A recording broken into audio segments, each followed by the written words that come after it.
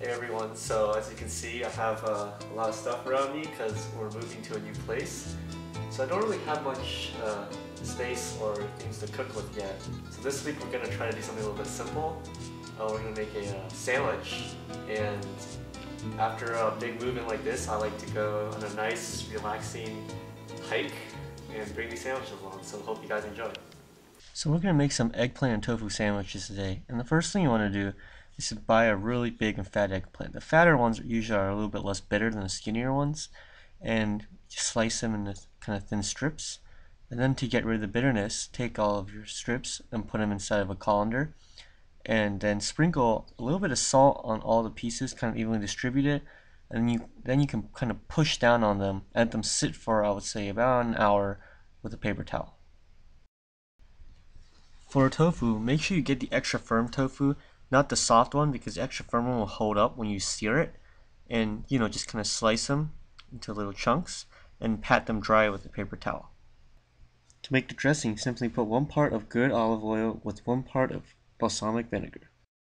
After about an hour, a good bit of liquid should have drained from the eggplant. Now it's ready to sear. So just take a hot pan and then lay out your eggplant. Don't try to overcrowd your pan, and just sear it. When it's brown, you can flip it over, and when it's fully cooked, you'll know because it'll become really soft and limp, and you can just kind of put them aside. In the same pan, you can fry the tofu, so heat up your oil and just put your tofu in, and when the tofu is brown, you can flip it over as well. Pretty much the same thing, nothing really difficult. And when it's ready, you just kind of take it out and put it on the side. Time to assemble the sandwich. So basically, I just kind of put some spinach as a base level. I'll put a piece of the eggplant right on top. Maybe add some tomatoes, why not? They're pretty juicy.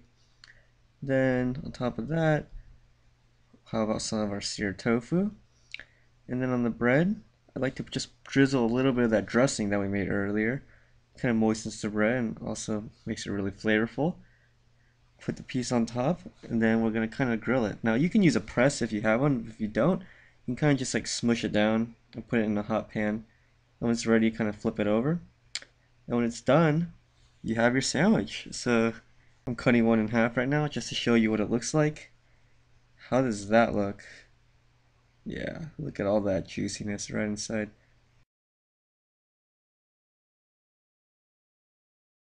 So intense. And, oh my god, he's looking right at me. Holy crap. He's like gonna jump over here or something. I'm gonna zoom into his, oh, there he goes, there he goes. That's like Tom Cruise, the last samurai in the field of glory. I'm tripping on mushrooms. Yeah, I don't even know. What is that thing? I don't know. There's like little dots on it. I have some friends that probably know what it is, because they're, yeah. I mean, I know there's that saying about taking the road less traveled, but like, this is like the road. This is called the road that's not traveled. Dude, that's like a creepy crawler. You remember those like that TV show Creepy Crawl? Wait, it's like that toy or whatever. Yeah. Like the oven bake thing. Holy crap! Look at that. They're like looking at us. Yeah, because they're like, what the hell is this machine thing?